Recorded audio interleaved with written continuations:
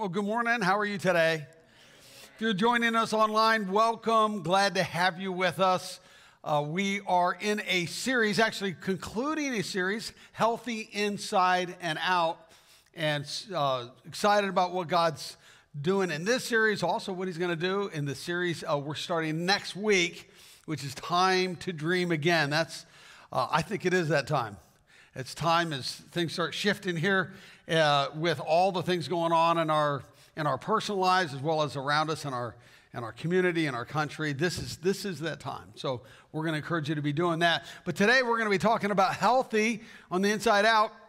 What if you were to take the entire world's population, over 7 billion people, and just condense that down to 100 people? What would that look like? You know, if it was just like 100 of you right here, take all of the world's population, condense it into 100 people. Well, the world's population condensed into 100 people, 70 of you would not know the Lord. And 70 of you would not know Christ. 30% would say, yeah, we're Christians. 30 would be white. 70 would be people of color. 51 women, 49 men. That's kind of out of balance, isn't it? So if you're a single gal and you're looking for a guy, this could be working against you maybe. I don't know. 80% or 80 of you would live in substandard housing. It would mean that you wouldn't have electricity, or you wouldn't have running water, or you wouldn't have a proper roof over your head. 80 of you out of 100. 25 would have malnourishment. 25 of you. You may have a meal a day, but it would be way, way less than you would need to be properly nourished. In fact, 22% of the children in the world that are younger than 5 are, quote, stunted. In other words, they haven't grown fully because of malnourishment and repeated infections, those kinds of things. Two every second die, and many of those are children under the age of 10, again, because of malnourishment and other substandard things. Then 70 of you cannot read at all. 70, isn't that, it's shocking. I mean, now if you travel a lot outside of golden zone areas, most people when they travel, if they do cruises or they go to certain cities, Americans stay generally in nicer areas. And so we're really not exposed to the world at large. But if you travel outside of those areas, you'll know this is to be true. And then 6 have over half of the world's wealth. Out of that 100, 6 have half of the world's wealth. All 6 live in the United States of America. So you may not know that. That may be new information for you. But that's some of the inequities that happens in the world. Now, if you were to, so that's the 6 are people who live in the United States. That's us. So how do we actually spend? Here we have all of this wealth. How does the average American spend that wealth? Well, if this dollar represented how the average American spent their wealth, then a big chunk of it, almost a quarter of it, 24%, is for our house. Not just the house payment, but all of the maintenance that goes into a house. If you have a pool, pays for the chlorine for the pool. If you have a lawn, it makes sure the lawnmower is purring nicely, all the things that go into that. That's how the average American would spend it. Then another 19% would go towards health. This would be your premium or your co-pays or whatever you pay for your health insurance, as well as prescriptions, other remedies that you might need, NyQuil, and all the things that go into your health. Then 22% is for recreation and personal needs. 22%, quite a bit. So you have house and health and stuff, and then stomach. You have 15% is for the things that we, consume, eat, and enjoy life and all of our stomachs. Well, that's not all of it, right? There's still a ride. We need to get around. Got to look good doing it. And so 17% goes towards our being mobile and getting around, and then also the insurance and gas, the things in order to do for that. So that leaves 2 to 3%. Now, the average American, if you're not a churchgoer, the average American gives about 2% of their income towards different charitable organizations. If you're a Christian, if you consider yourself a Christian, you give around 3%. 3%. So that's how that's spent. Now, would it be reasonable for out of that 100, if you're a father who represents one of those kids that's dying from malnourishment, to kind of look over at one of the 6 and say, hey, could you help me a little bit? My son will die without help. Probably would. However, most Americans wouldn't be able to help because it's all been spent. In fact, this is not even enough. Most Americans have a whole bunch of debt, not just their house, consumer debt, household debt. The debt to income ratio is actually over 100% for a lot of people. In other words, if you sold everything that you had and you paid off all your debts, you'd still be in debt. In fact, in Virginia's, if you look at the Federal Reserve, go on their site, you'll see that Virginia's actually have the highest debt to income ratio. In other words, they have more indebtedness than any other state. There's 2 other states that are equal, but no state that has more than Virginia's. So Jerome Powell, Federal Reserve Chair, said just a few months ago, September of 2020, that consumer indebtedness has raised 4.7%. Now it's $4.2 trillion. And that's been going on way before COVID. Just consumer debt is more indebted. This is not enough. And then, of course, our country has $28 trillion of indebtedness. So this just keeps going on and on. Until somebody finally looks at the numbers and said, enough is enough. And when will it stop? Unless it stops with you. You have to just decide, if I'm going to live out my values of what I believe how God wants me to spend my money, my time, my energy, all those things, I can't just get swept up in what the world does and how the world spends their money. And so here we have this enormous amount of responsibility. 80% of the world lives in substandard housing, 25% malnourished, 70% don't know the Lord. And so there are these other things that we are called to be part of. Here at Vineyard, that's one of the reasons, if you're new with us, we believe in generosity. We don't want to just be like the world and spend it on those kinds of things. There's nothing wrong with those things, but we don't want all of our income consumed in that area, and then indebtedness and all the things that go just because we can't get enough with that. And so we fund things like our food pantry. We've done that from day one. This church is almost coming up on 30 years ago. We started it. We've had a food pantry caring for people that can't feed them, that need extra help. We also go out into the community with part of our food pantry. It's called the True Bread, where we go and we not only bring food but other supplies into low-income areas. Many of you have been part of that. We go to Mazatlan, that's one of our works, our missions. We go into some of the poorest areas, serving the poorest of the poor of the world, bringing them supplies, bringing them medical care, bringing them food, giving them a hot meal that's nutritious. And we partner with other vineyards throughout the United States so that they have year-round care. There's a lot of things that we can do, but we have to decide up front, I'm not going to just live, like the world lives. I love this verse here. It says, for we must always cherish the words of our Lord Jesus, who taught. Now, this is not in the Gospels. We wouldn't know Jesus said this unless Luke had told us in Acts. And he says, Jesus says, giving brings a far greater blessing than receiving. Christian, do you believe that? That giving is where there's a greater source of blessing to us than directly receiving. How is that? Well, let's look at this. 4 ways. 4 ways that happens, 4 ways we benefit when we decide to be a giver. One is giving breaks the grip of materialism. There's no secret that we live in a culture that is gripped with materialism. That's what we just talked about. That was kind of my opening to show how we've gotten swept up into that.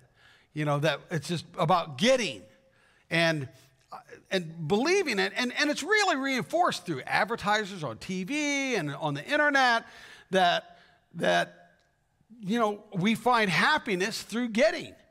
You know, it's almost like an American right. Life, liberty, and the purchase of happiness. You know, I deserve to be happy, and I'll buy it if that's what's necessary. And that's materialism. So when we give, in fact, giving is really the only thing that breaks the grip of materialism in our lives. Every time we give, that is a spiritual victory. It's a spiritual victory in our lives. Now, you say, well, can I just save and not be materialistic? Well, no, saving, there's people that save that are just as materialistic as people that spend. The quintessential person, I think, that demonstrates that is Hetty Green. I don't know if you're familiar with her. She lived about 100 years ago. Hetty Green actually made it into the Guinness Book of World Records as the world's greatest miser. In 1865, her aunt died, leaving her $10 million. Through shrewd management, she ended up increasing that to $100 million, which is an equivalent of over $3 billion today. And yet, she was very miserly she had all that money. She would never turn the heat on in her own house. She only owned one black dress that she wore day after day, and all of her undergarments, one. She didn't want to spend any until it wore out, then she would get another one. She ate mostly just cold pies and cold oatmeal. She bought broken cookies for her kids because they were discounted. One time she spent an entire evening looking for a 2-cent stamp that she had misplaced in her house. Her son Ned, when he was young, was sledding, cut his leg, and got an infection. She tried to bring him into a free clinic because she didn't want to pay to take him to the hospital. And they recognized her. They sent her away. They said, no, you can afford something, you know, you don't need to use the free clinic. She refused to get help for him. It ended up getting gangrene, and his leg was amputated. When she was older, she had a bad hernia. The surgery was $150. She refused to spend it. And then she ended up dying with an estimated value of $150 million, making her the richest woman in the world at that time, but also the most materialistic. You see, even if you have a lot of money, but you're living in a shack and you're living with this miserly attitude, that you've gotten sucked in just as much to materialism as somebody who spends and spends and spends. It's interesting, Hetty's daughter, Sylvia, lived a very generous life because she inherited the Green fortune. And throughout her life, she went ahead and gave and gave and gave to 64 different charitable organizations, many of them churches. By the time she died, she'd given 99% of the money away. Lived a totally different life. See, Jesus said this, you cannot serve both God and money. And so what he's saying is you have to make a fundamental decision is what is number one in my life? Either God is going to be number one, and that will drive all of my decisions, or money will be number one, and that will drive those different decisions that would come from that. Here he says, command those who are rich. Now, we just looked at that. If you take the world and you condensed it into 100, 6 of them have half of the world's wealth, and all of them are in the United States. So that would mean if you live in the United States, that's you, that's me, in this present world, not to be arrogant nor to put their hope in wealth, which is so uncertain, but to put their hope in God, who richly provides us with everything for our enjoyment. So I love that. He's saying, God says, I want you to enjoy things in life. I want you to enjoy things. That's part of the reason God blesses us with material things. He goes, I want you to enjoy it, but it doesn't end with that. It's not just our own enjoyment. Notice it goes on. Command them to be generous and willing to share. So it's both of those words, for my enjoyment, to share. You see, we find ourselves spending our money like we just looked at, going into debt, and then we find ourselves praying, God, I need more. I need more money. Bless me, because but we're not really spending it in such a way where we can be blessable, where we are enjoying what we have, but we're also positioning ourselves to be in a place where we can share. In this way, they may take hold of the life that is truly life.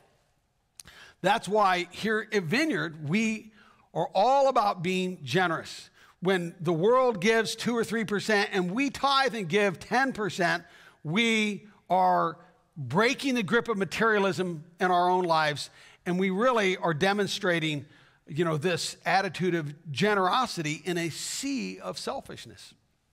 Second one is giving strengthens my faith. Often we pray, Lord, grow my faith. I want to have more faith. That's a desire for us. How does that happen? Well, part of that is tied with how we operate in this area of our finances. It all comes down to the question, can God be trusted with my finances? There's clear promises connected. There's no ambiguity. Clear promises. God says, you do this, I'm going to come through, I'm going to protect you, I'm going to provide for you. The issue is can we really trust that? Can God be counted on to keep his promises?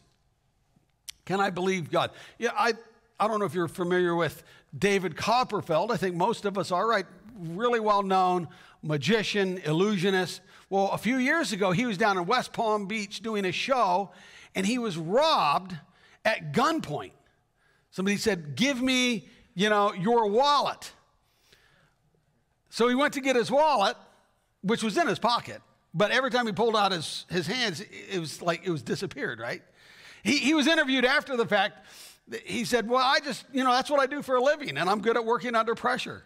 He called it reverse pickpocketing, because the guy kept going, well, let me see your other pocket. And he'd pull out his other pocket, and so the guy ended up walking away. And David Copperfield went ahead, had a cell phone that he didn't have to give because he hid it, and then called up. The guys were caught right away. What I think is interesting is I think sometimes we see ourselves as illusionists with God.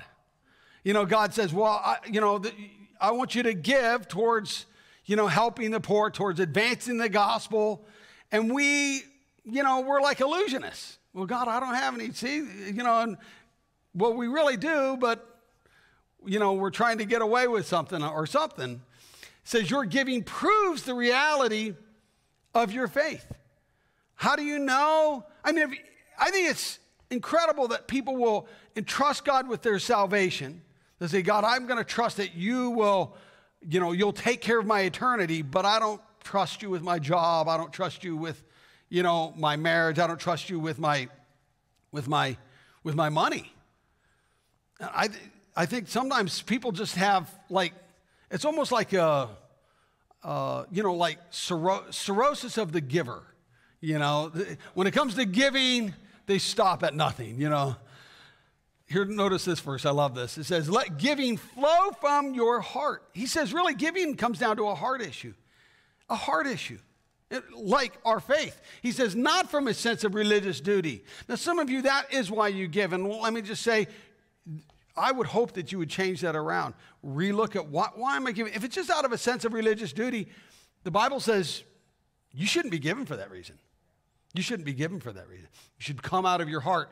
Let it spring up freely from the joy of giving, all because God loves hilarious generosity. Some translations say cheerful givers, but the Greek word is a hilarion. It actually is where this word hilarious comes from. In other words, out of joyfulness. If you're new with us here at Vineyard, you may not realize, but what a lot of times people will say, our number one comment when people join our church is this: I love how happy everybody is here, how kind they are.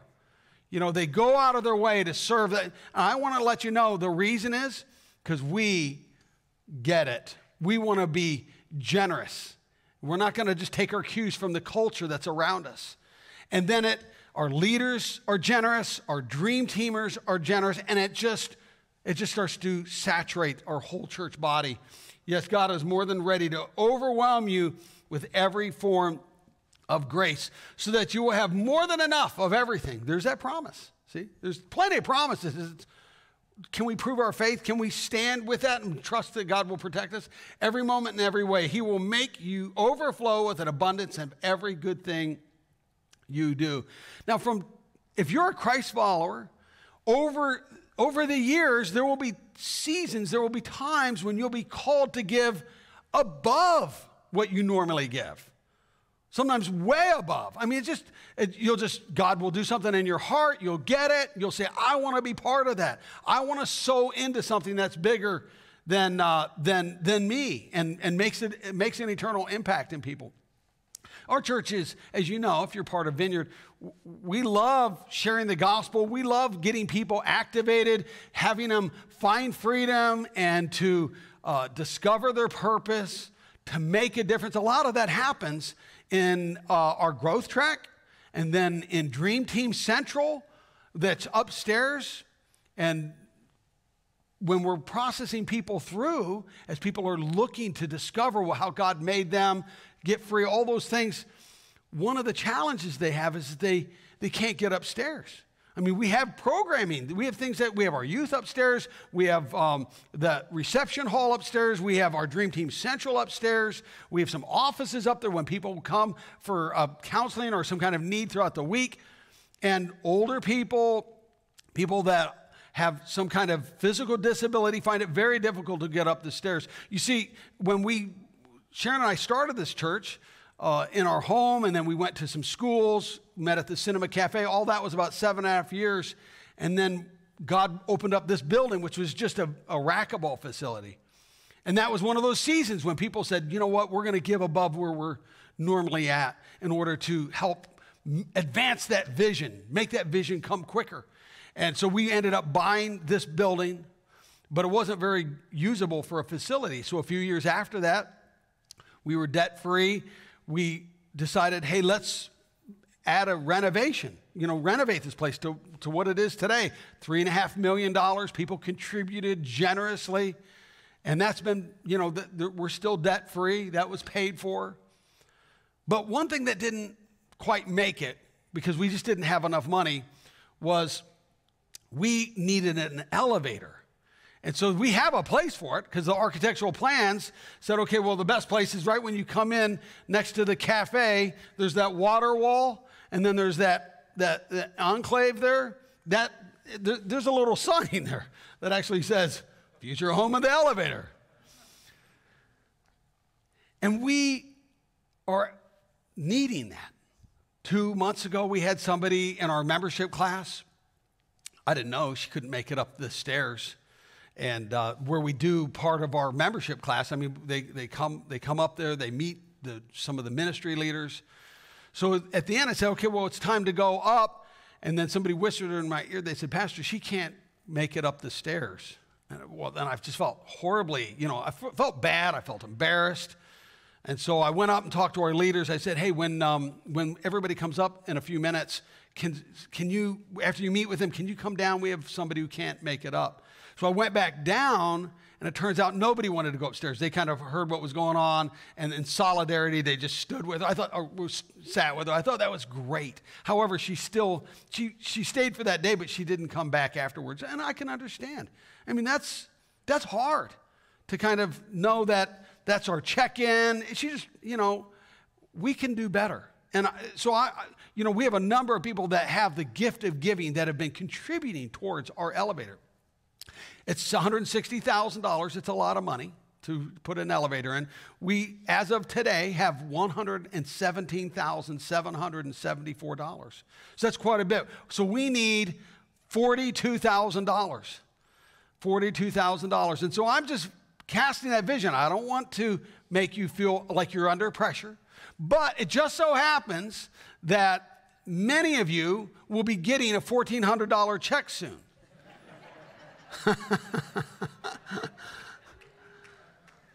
And I wanted to get in there before, as you're thinking about how should I spend that, I want to encourage you to consider to invest that in other people's spiritual journey.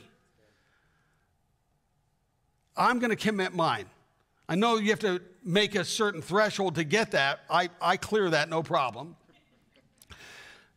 And listen, if you need that money, you're in a difficult place, take that. I'm glad you're getting that money. That money's for you to spend and do what you need to do. But for a number of you, it is not that situation. You don't need the money. And that is going to be an extra $1,400. And I'm going to challenge you. Would you at least pray about it? Pray, God, is this how I'm supposed to spend my money? And I want you to know my money's going there, all of it. Because I would never ask you to do something I'm not willing to do myself. It will make a difference. We can do this.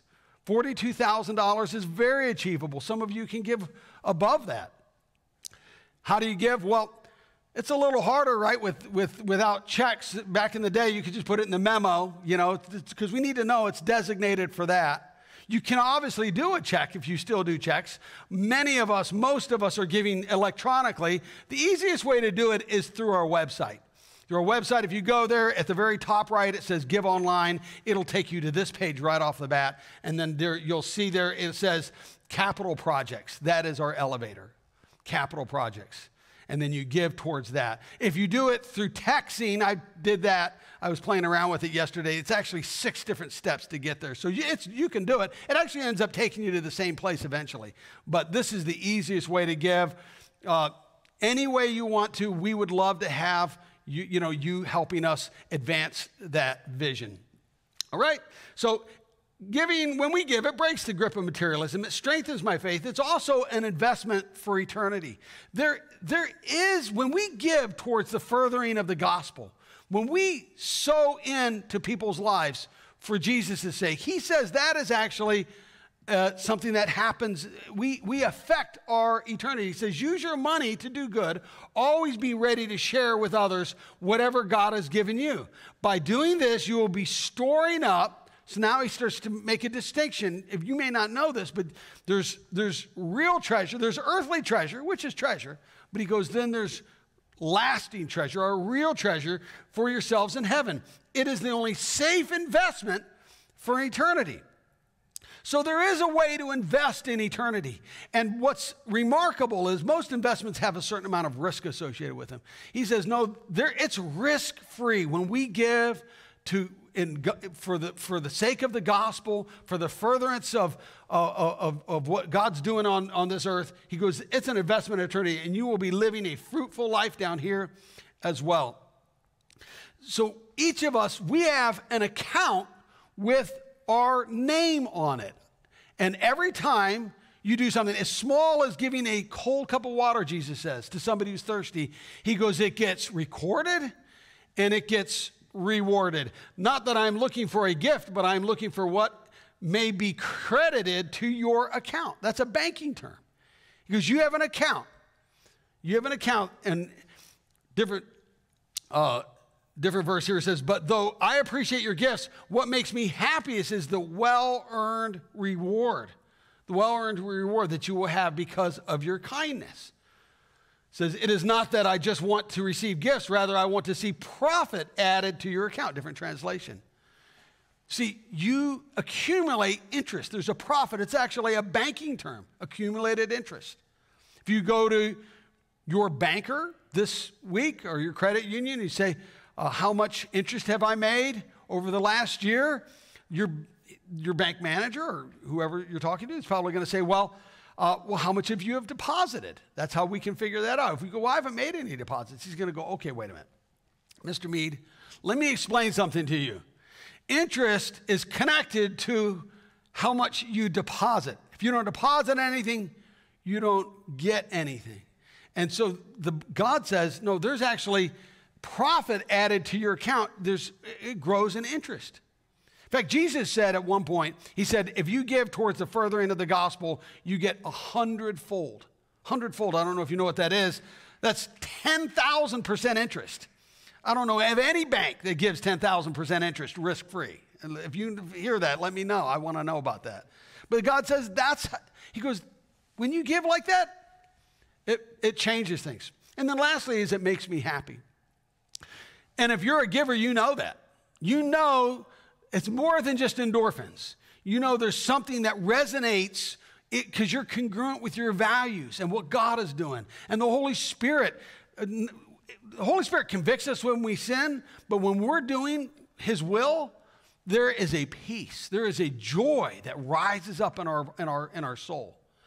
And that's what happens. You know, I mentioned Hetty Green to you earlier about that, you know, that miser. She was actually known because she was always up in New York and Wall Street. She was known as the Witch of Wall Street because she was always so upset, always so miserly and miserable. Her daughter, though, was, as I mentioned, Sylvia, because she was a giver, was known for her joyfulness. Listen, there's takers and there's givers in this world. You have to decide what you're going to be. If you get swept up into the culture around us, you could easily find yourself a taker. And takers, they're looking for happiness, but it's elusive. It never happens in their life because, as Jesus said, we started with this verse, there is more happiness in giving than receiving. That's true. And it's tested every day of our lives when we decide, when the Holy Spirit puts on our mind, on our heart, I want you to go this way. And then there's the flesh part of us that goes, no, I'm not doing that. I don't know if I trust you enough. And God says, I want you to grow in your faith.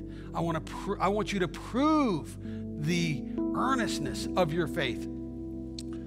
It says, the people rejoiced, for they had given freely and wholeheartedly. That's why we give. Not under compulsion. We say that all the time around here at Vineyard.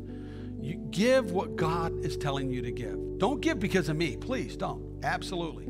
Give because God is telling you to give. Give freely and wholeheartedly to the Lord. And David also rejoiced. Last verse, the heart regulates the hands in giving.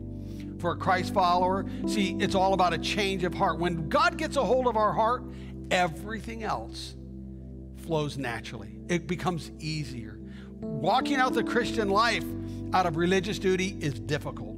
I personally think Christianity is probably one of the most, if not the most challenging religion to follow of all, if you're just doing it out of religious duty. But when you do it out of the heart, when you let the Lord get a hold of your heart, you fall in love with God, and you realize what Jesus has done for you, how he's going to provide for you, it just naturally flows. We demonstrate our love through our generosity. Let's bow our heads and pray.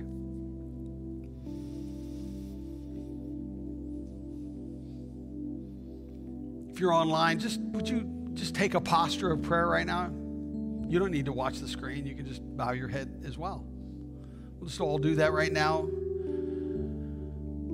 You know, God is more interested in raising disciples than raising dollars. And that's true of you. He wants to grow you. God, make us expectant people, make us positive people, but make us generous people. Lord, you demonstrated that so well when you came as a servant, just kind of giving everything. Help us likewise to live with open hands. Would you pray? Just say, God, help me to be a blessable person. Help me not to live like the world lives. Certainly help me not to live the way our culture around us lives.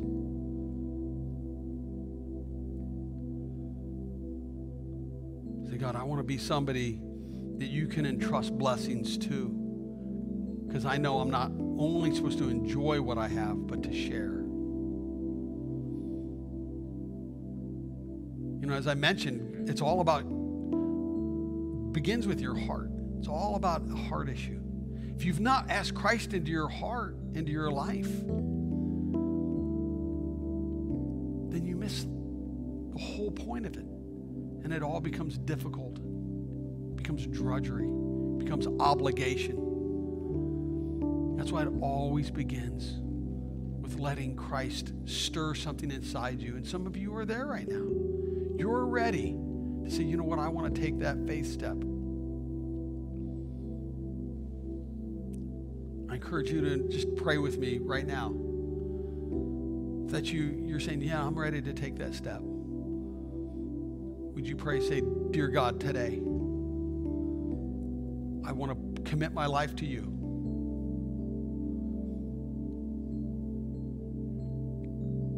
I want to give you my heart. I want to trust in you. Trust in your promises. Say, forgive me, God, for my sin, for the things I've done wrong. Give me a fresh start. And then help me in this life. Give me hope. Some of you need a new dream, and you need to be praying that right now. We are going to be talking about that in the starting next week. Time to dream again. But the truth is, your dream, God wants to resurrect that. He wants to give you a fresh dream. You say, God, help me to let go of the past, the things that hold me back. Heal me from the wounds that just have wrecked me. Let me dream again.